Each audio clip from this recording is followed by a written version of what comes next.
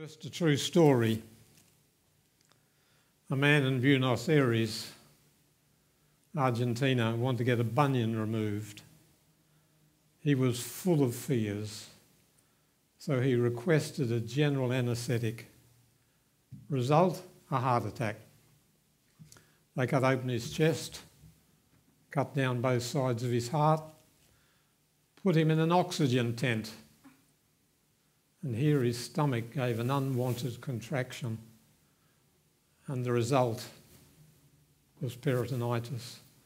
So they took him out of the oxygen tent and put him on a stretcher, but he fell off and he broke a leg and a collarbone. Then he had another heart attack. So this time they gave him a tracheotomy and put a tube into his throat.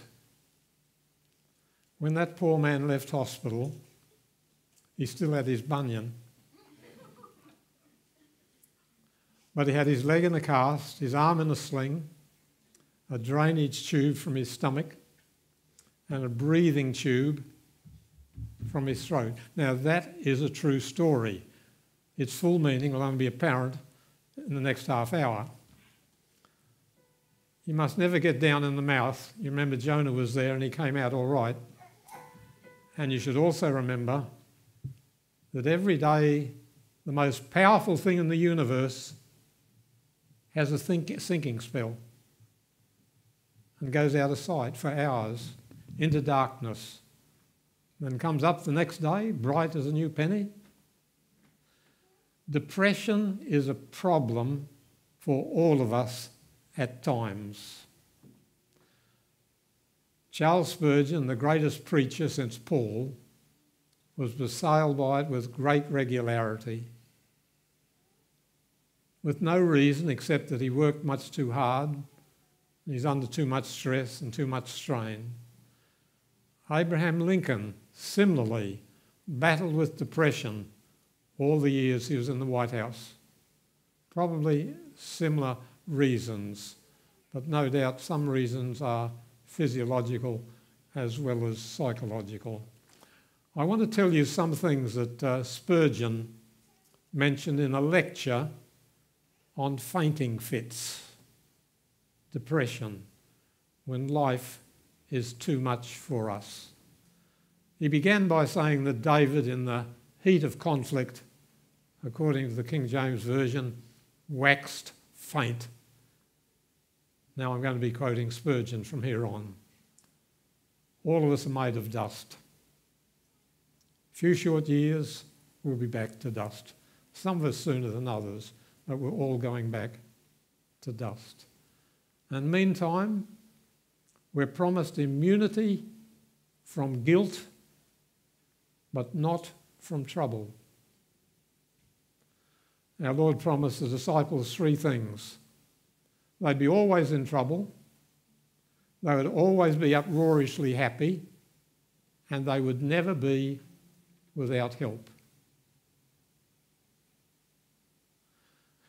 Even the brave are not always courageous, even the wise are not always sane, even the joyous are not always happy. An old song says, sometimes I'm up, sometimes I'm down. Yea, Lord. Because we're tied to flesh. We're not pure spirit. Pretty well all of us have some physical infirmities and often also some mental infirmities. Aristotle said we were all a little bit lunatic. Mental work is very tiring, and in our civilization, physical work is just about done. Machines are doing it. And mental work takes its place.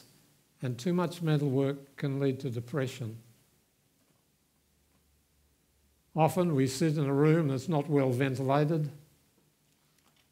Spurgeon said we were pushing a pen, but today we'd say we're sitting at a computer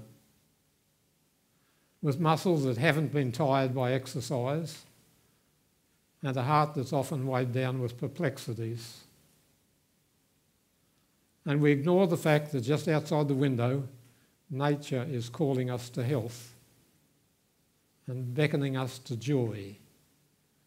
But if we no longer hear the birds or the rill of the waters and we're not singing ourselves, depression is inevitable. It happened to David. It happened to Elijah. How did the Lord treat Elijah? Well, gave him a good sleep, rest, gave him nourishing food. Then he told him something. He caused a great fire, a great earthquake, tremendous happenings, but God was not in any of them. And then a still small voice, the voice of God. And God was saying to Elijah, you've had a lot of excitement, but it's the gentle voice of the Holy Spirit that gets most done.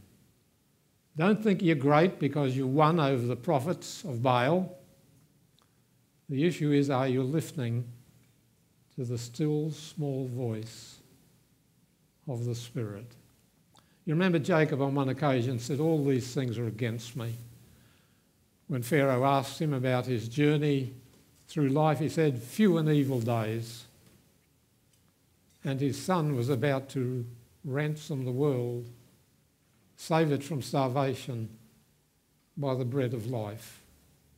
But all he could say was, all these things are against me. We are so inclined to look at the negative side. We are so inclined to see the cloud instead of the blue sky. Our Lord had the right therapy. He said to his disciples on one occasion, come ye yourselves apart and rest a while. Now think of the situation. People were dying. People were bewildered. Scribes and Pharisees were like wolves attacking these poor people. And Jesus takes off for a holiday. A red-hot fanatic would have said, how dare you do that? Look at the pressing need. But Jesus knew better than to exhaust his disciples. And you and I will never be able to work like Christ unless we learn to rest like Christ. In a storm in the boat on Galilee, what's he doing? Sleeping. We'll never work like Christ till we learn to rest like Christ. Even earth has its holidays, winter months enjoys its Sabbaths.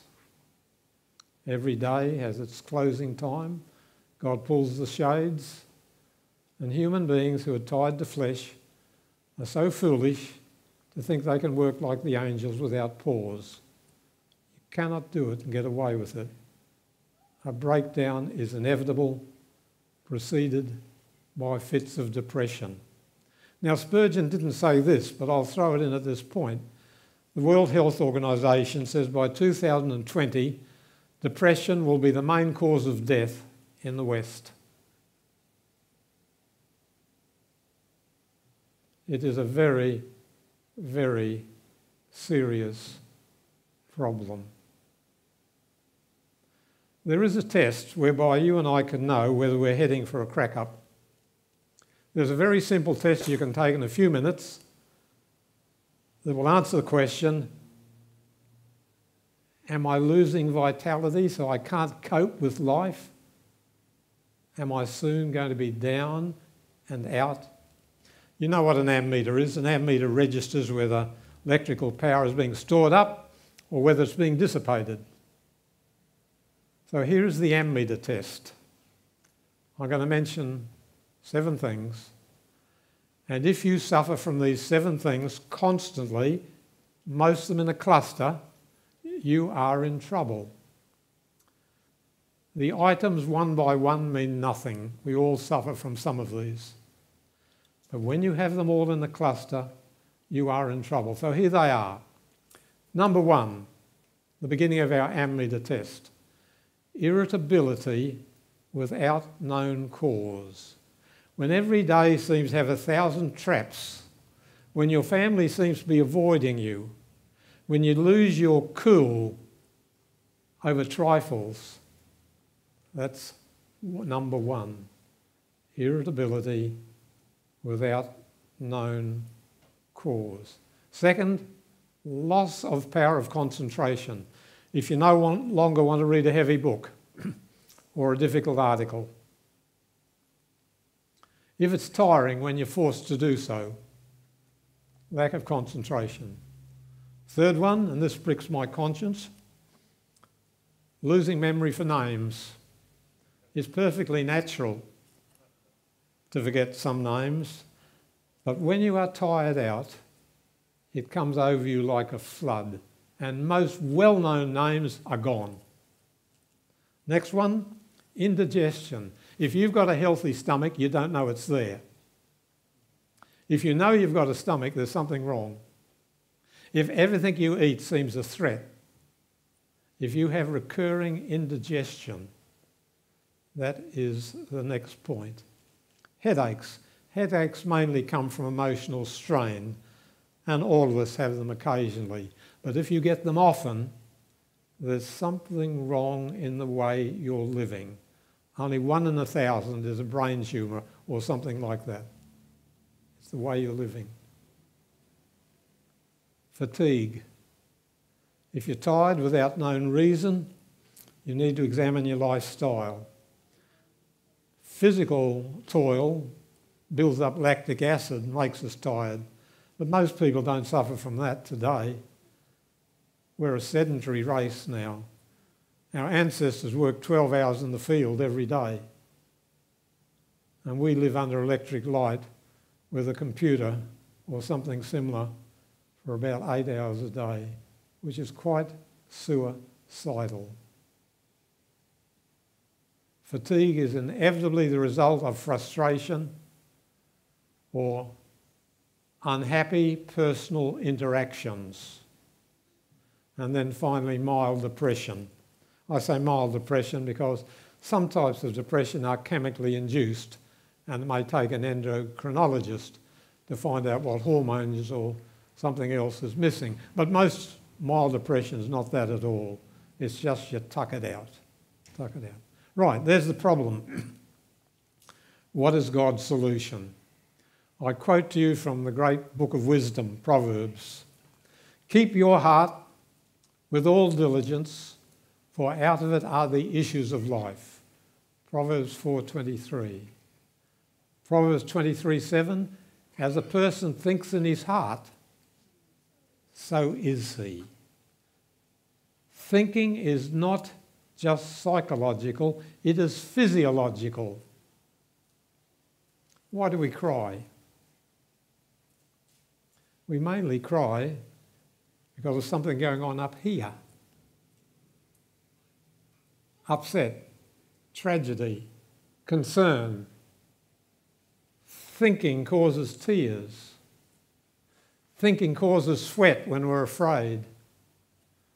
It's dark and you're out in the woods and you hear noises you don't like, you begin to sweat. Thinking does it. The night's not warm at all. A white face when you get a shock. What does it? Thinking does it. A racing heart if you think you've seen a ghost. It's really the thinking that does it. The pant of passion. The sob of fear. These are all physiological results of thinking. Thinking influences every cell of the body and every moment of time.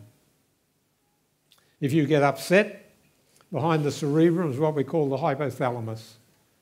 It begins to secrete, and it first of all affects the pituitary, which governs all the endocrine glands, which pour out the hormones that we need. No more than a teaspoon a day for any of us, but we need it. Into the blood. And then we're different people with those hormones. But it began with thinking.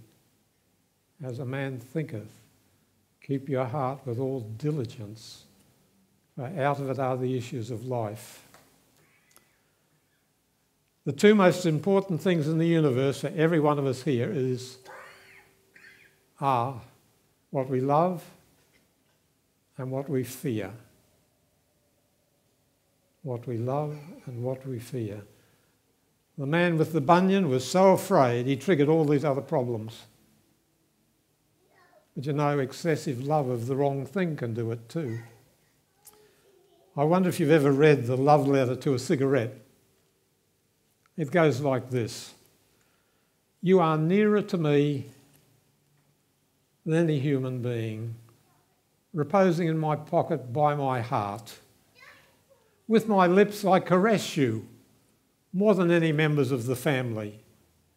When I awake, I immediately think of you, and so throughout the whole day. I worship at your shrine with burnt offerings from the moment I wake to the moment I fall asleep.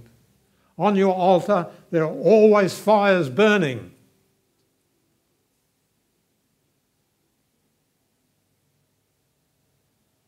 Then the letter goes on like this.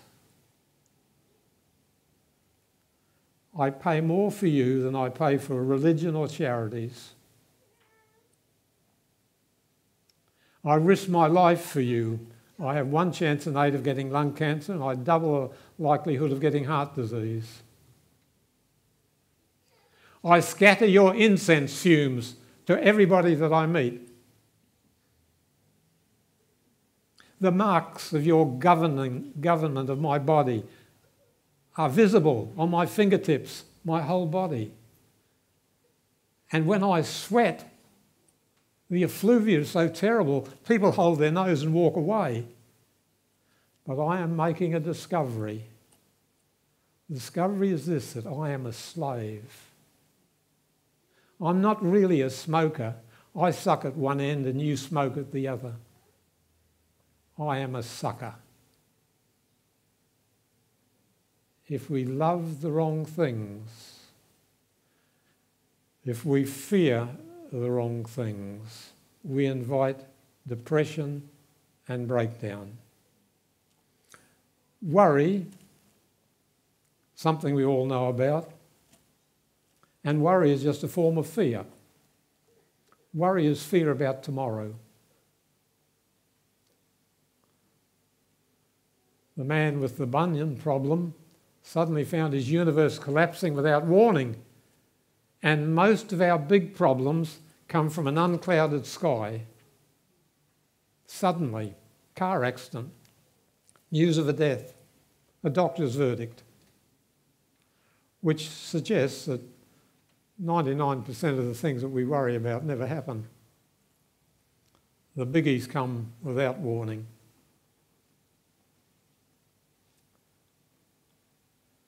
Christians sometimes feel very guilty when they worry, because Scripture says, "He that feareth is not made perfect in love, for perfect love casts out fear." But there's a positive aspect about worry. We have an infinite capacity for it, and rightly used, it tells us about the seriousness of life and its gravity. A businessman who never worries about his business soon won't have a business to worry about. And if in World War II we learnt that the politicians weren't at all worried about the war, we'd want to sack them. Worry has its place, but we give it an exaggerated place. We turn little molehills into mountains. You know quite well that to sit upon a tack is much more painful than to sit upon a mountain. But that's what we do mentally. The molehills, the tacks, the things that aren't going to happen.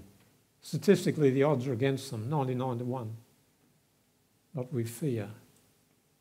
We fear. And most of our fear is about tomorrow. You may have heard of William Osler. He was the greatest doctor America knew for over a century. His life was changed by about a score of words from the English philosopher Thomas Carlyle, who said, "Our main business is not to try and discern what lies ahead in the distance, but to do what lies immediately at hand." And Osler chewed on that. And he was travelling the Atlantic, and he was up on the bridge with the captain. He noticed the captain pressed a button. He said, "What's that for?" He said, "That makes watertight compartments. When I press this button, that shuts the compartments in the front the aft of the ship. When I press that one, the others are shut. And Osler thought, that's just what we should do with time. We should live in day-tight compartments. So years later, when he was invited to speak at Yale and to trainee doctors, he said, listen, the burden of tomorrow added to the burden of today is too much for any of us to carry. We're to follow the example and teachings of Christ, who said, sufficient unto the day is the evil of that day. Be the day weary or be the day long, at length it ringeth to evensong. Anyone can carry their burden, however heavy, till evening, and that's all God asks. That's all God ever asks. Would you look with me at Matthew 6?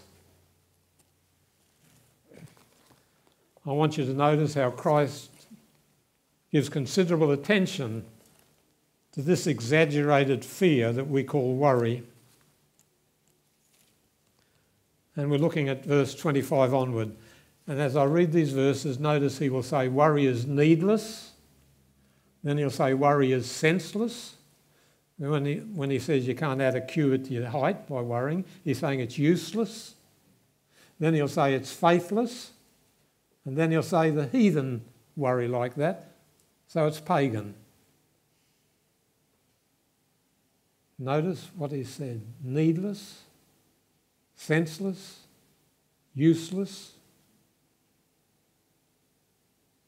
non-Christian, faithless, pagan. Look at it.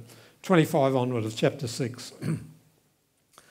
Therefore, I tell you, don't worry about your life, what you'll eat or drink, or about your body, what you'll wear. Is not life more important than food, and the body more important than clothes? Look at the birds of the air, how they sow or reap. They sow not, nor do they reap, nor gather into barns, yet your heavenly Father feeds them. Are you not much more valuable than they? Which of you by worrying can add a single hour to his life? And why do you worry about clothes? See how the lilies of the field grow. They do not labour or spin. Yet I tell you that not even Solomon, in all his glory, was dressed like one of these. If that's how God clothes the grass of the field, which is here today, and tomorrow is thrown into the fire, will he not much more clothe you, O you of little faith? So don't worry, saying, what'll we eat, what'll we drink, what'll we wear? The pagans run after all these things.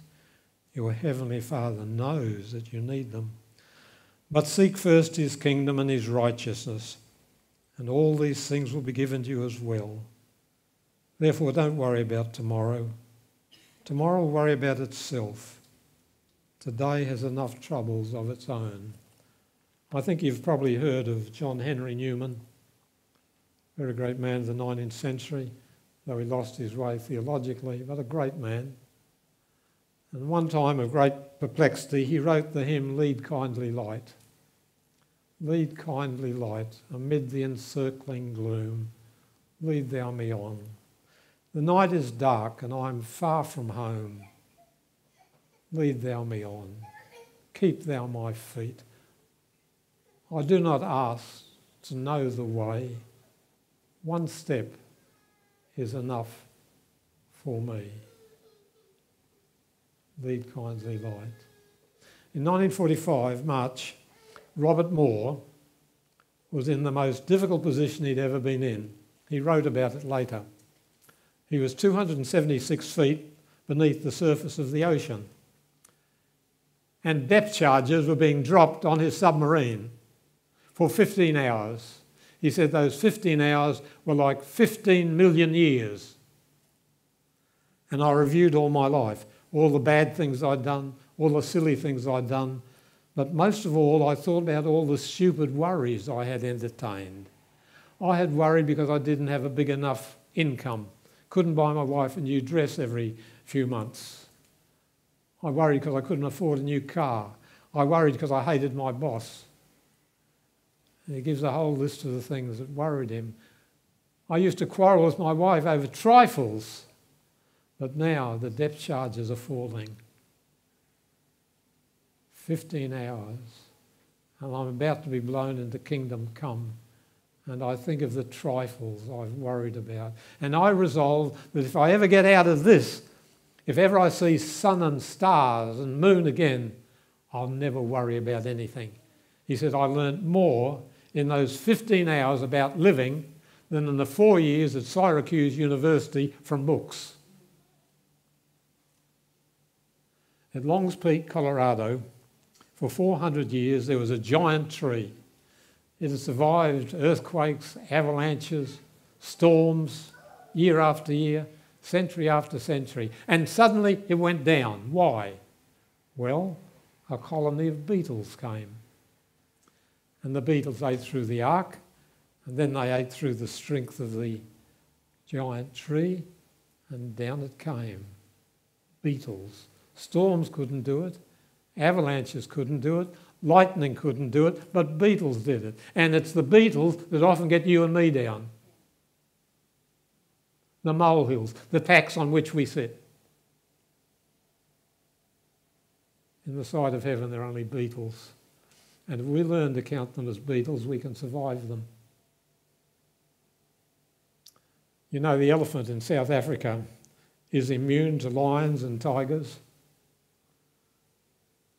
But jungle ants creeping into the trunk can send it crazy. Ants destroying elephants. Yes, trifles destroy us. Have you ever thought about it? Human beings have more wretchedness than all the animal creation combined. Does your cat or dog get ulcers from worrying?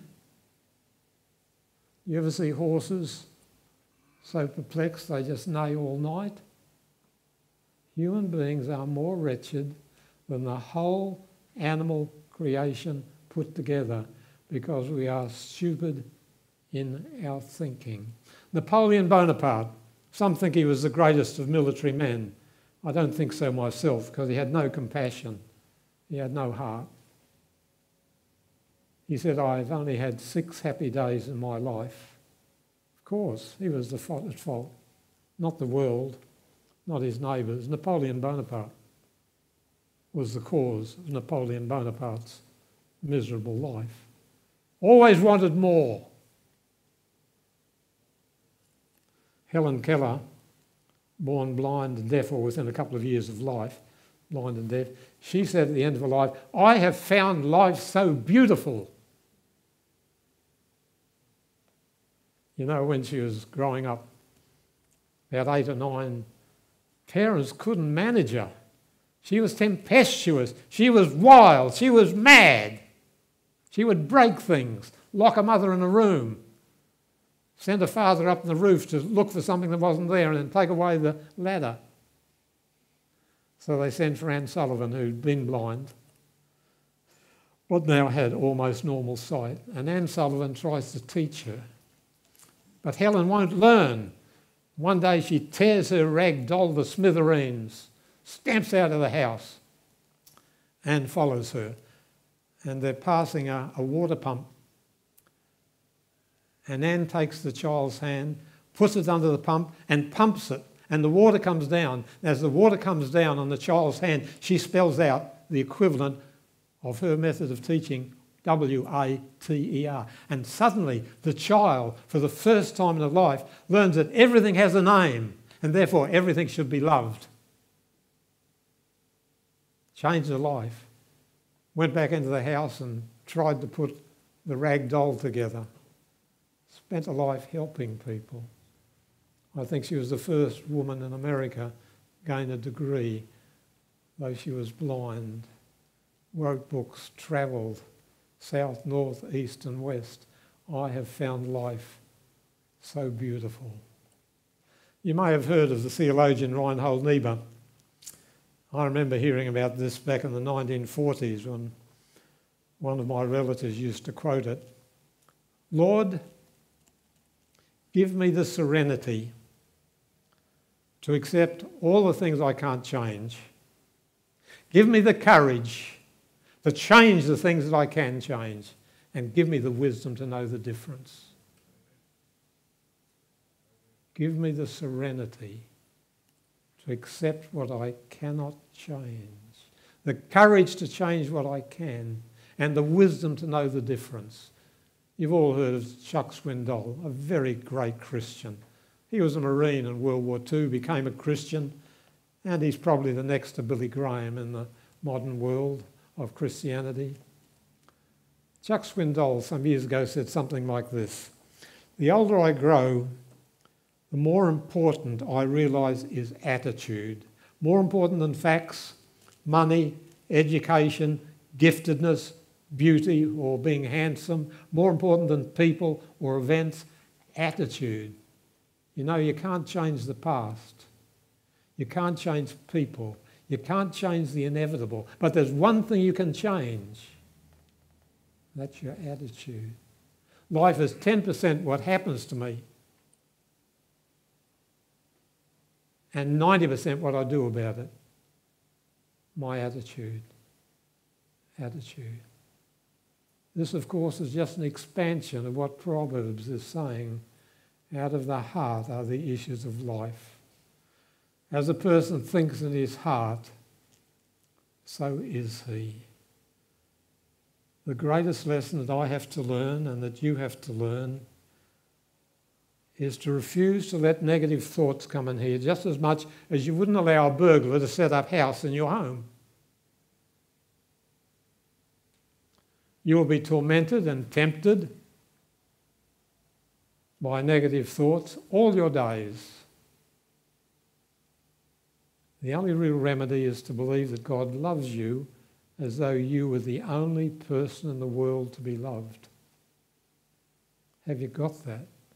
If you believe that God loves you as though you were the only person in the world to be loved, and that nothing can hurt you in the long run.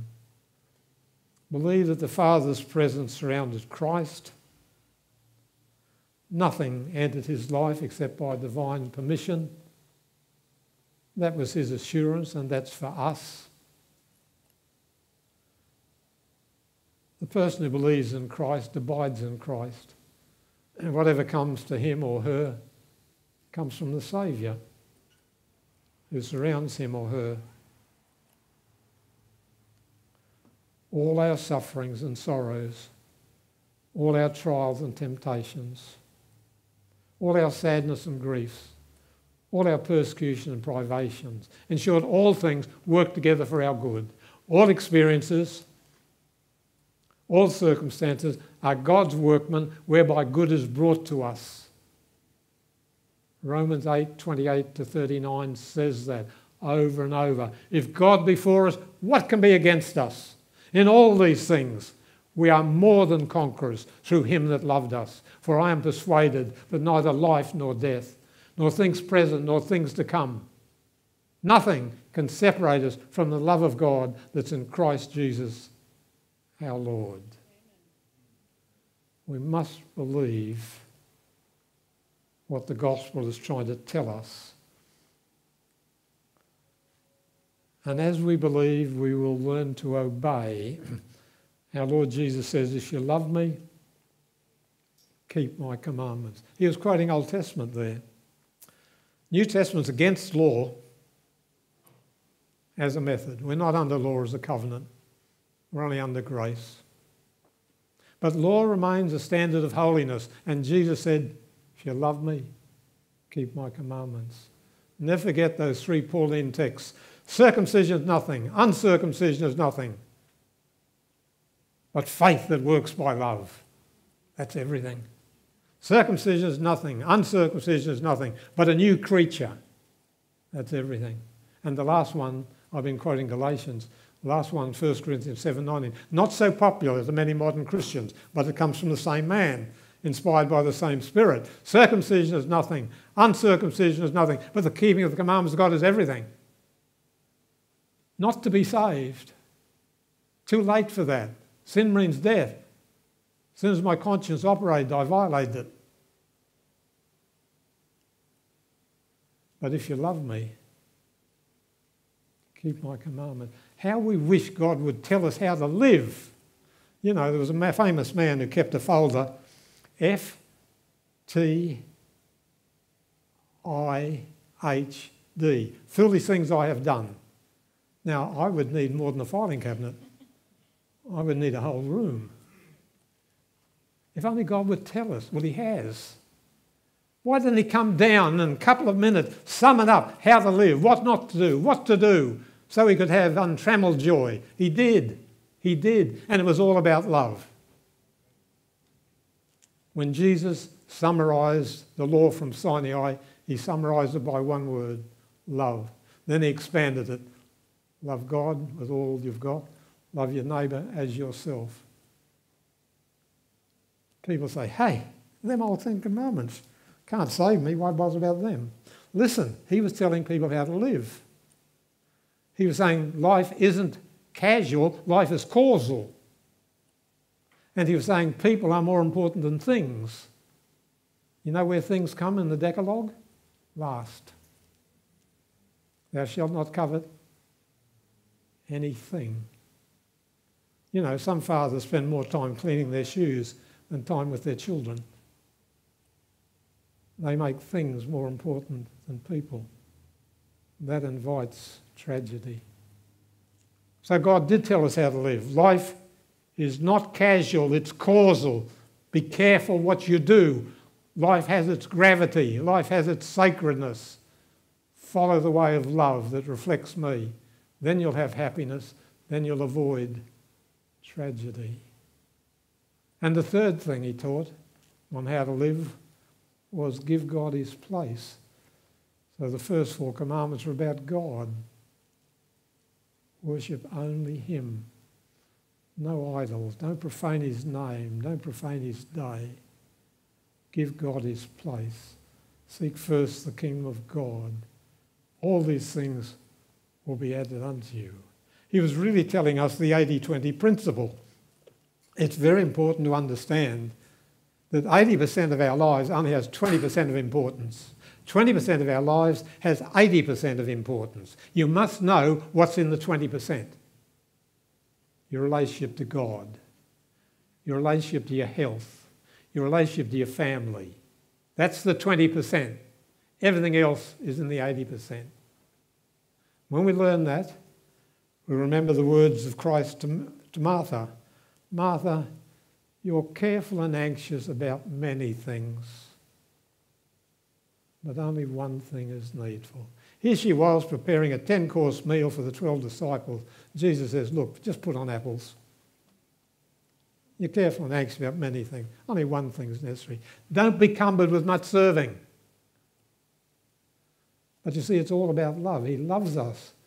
Christ can say to the disciples, come and rest a while. It's more important to him that they not lose their vitality than that he meets some immediate tragedy nearby. It was love. It was love.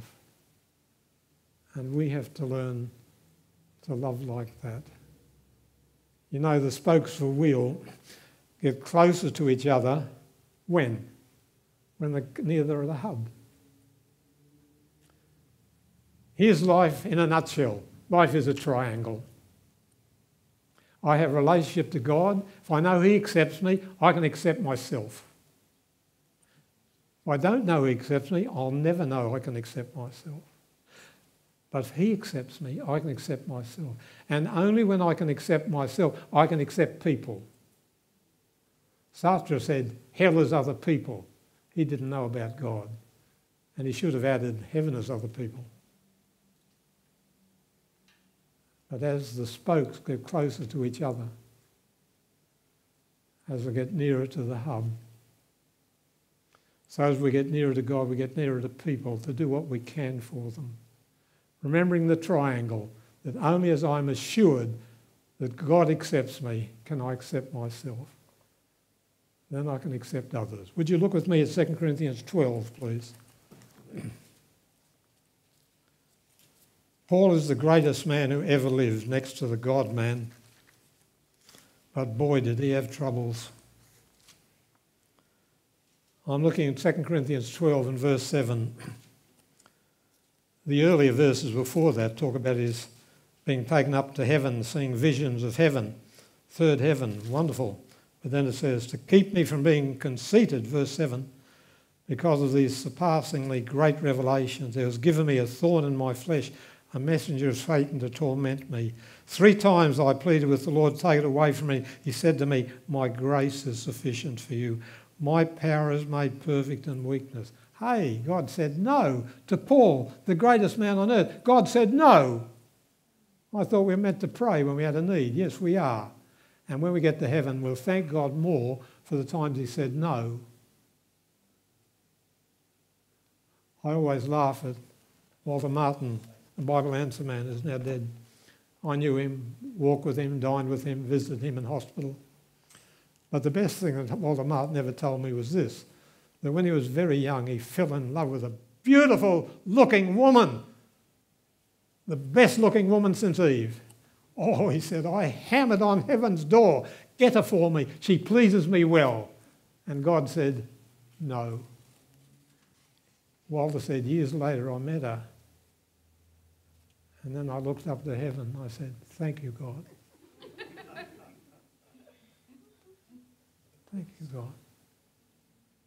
So here's Paul, the greatest man on earth, and God says to him, no. And he's got a thorn in the flesh. You know, we can sympathise with other people's thorn in the flesh, but my thorn in the flesh, that's different. So God, get rid of it. And he says to me, my grace is sufficient for thee.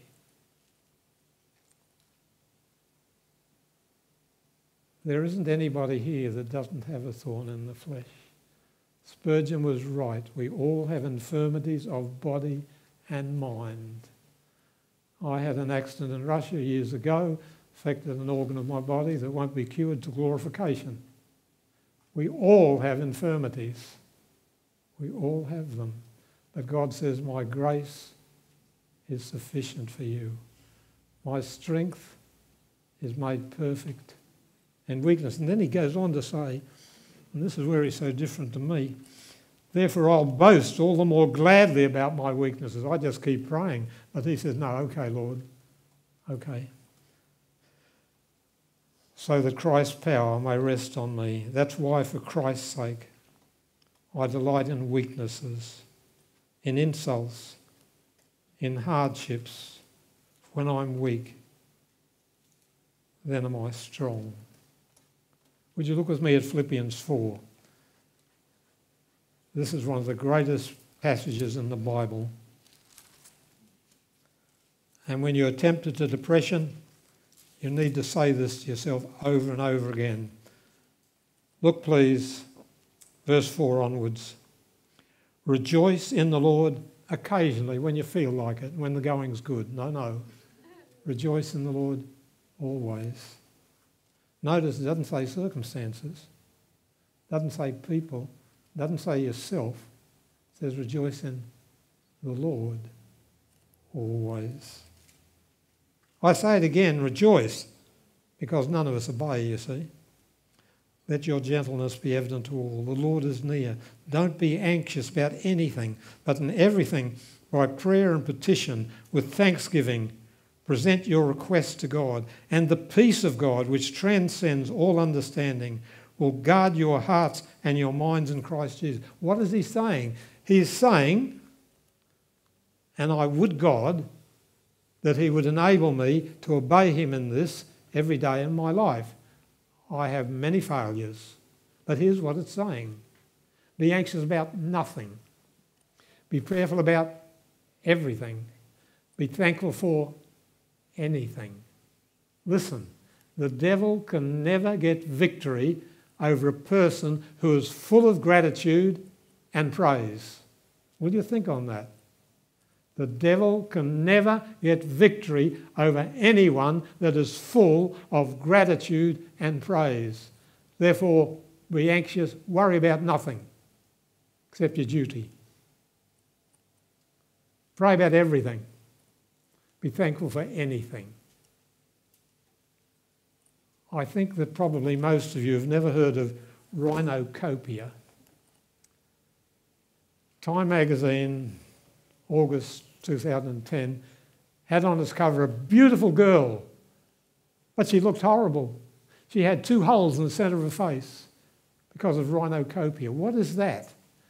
For thousands of years, cruel nations have cut off the tip of the nose of enemies. It was done to Justinian II. They did it in India. They still do it in a number of countries. They cut off the tip of the nose. So as you look at the face, it is horrible. You see 2 holes in the centre. Because this will now affect every conscious hour of your life.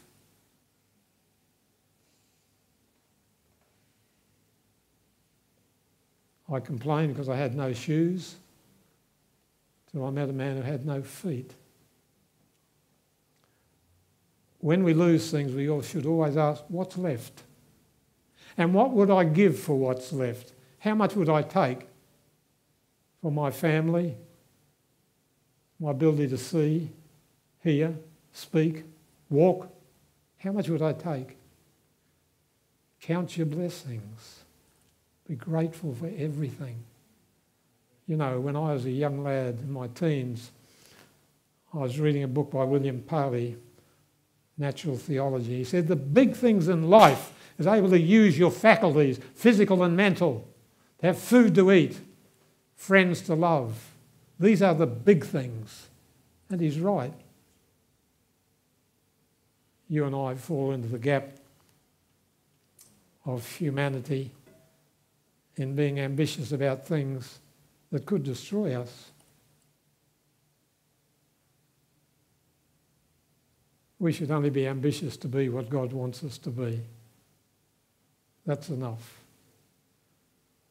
And so we are to practice the presence of God and believe his promises. Do you know what 1 Corinthians 10:13 says? If you don't know, shame on you. And shame on me, because I looked it up to be certain.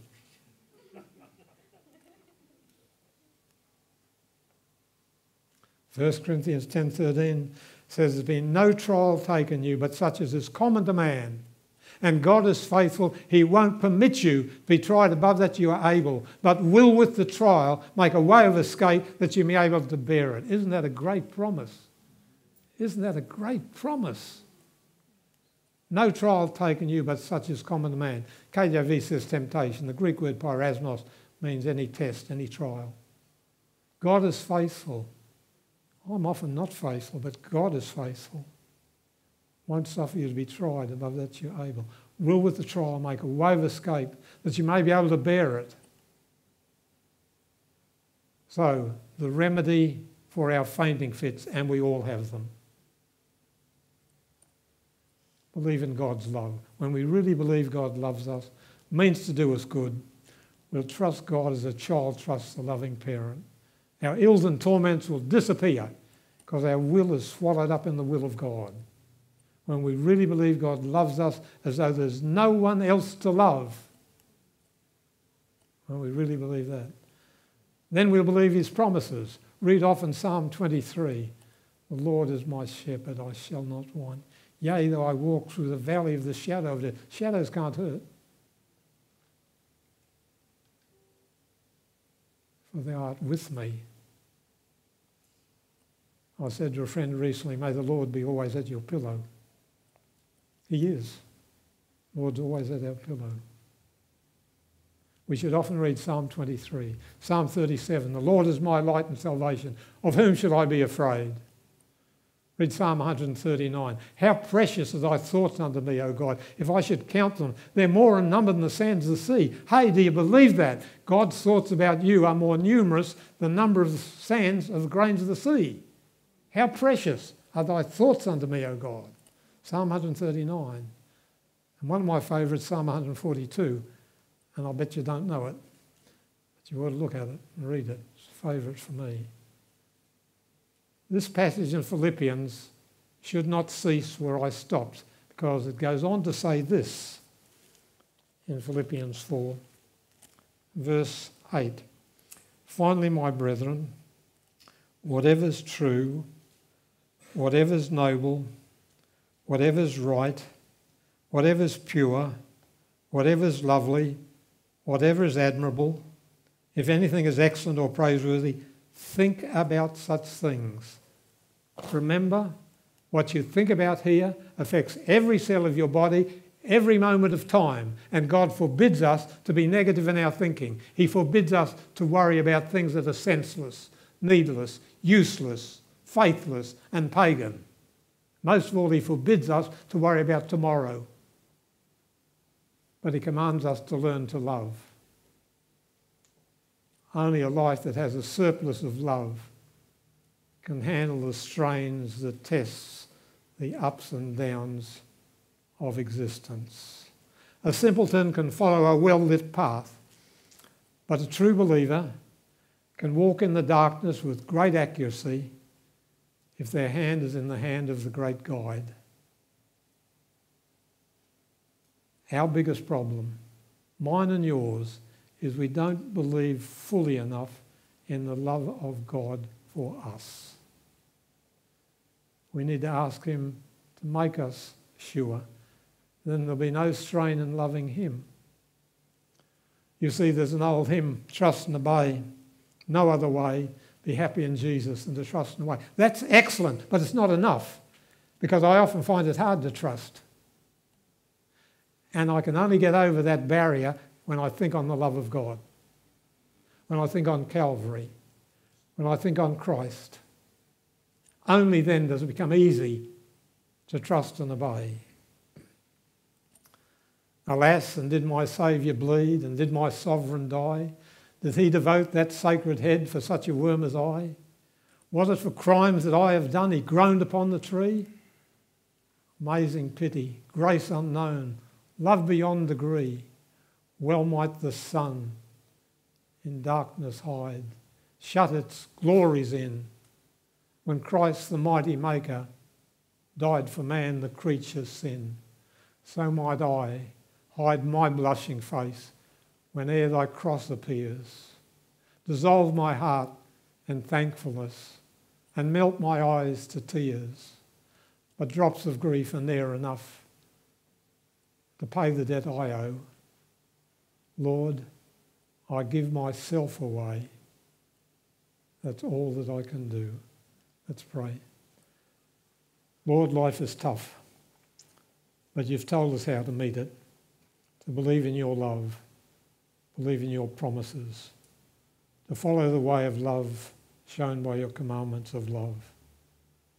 Give it to us to trust and to believe, to think only on the things that are pure and true and good, on Calvary, on Christ and the gospel. Do it for each of us, we pray. Amen.